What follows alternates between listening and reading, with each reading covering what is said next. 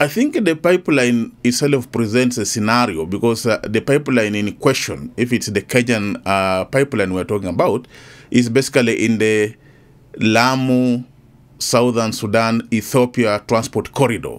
And that pipeline is basically a regional development effort, which is involving a number of countries. And therefore, to that extent, beyond just the internal Kenyan scenario where you have a national government and the numerous counties through which the pipeline is going to pass, there's also the element of the regional component to it.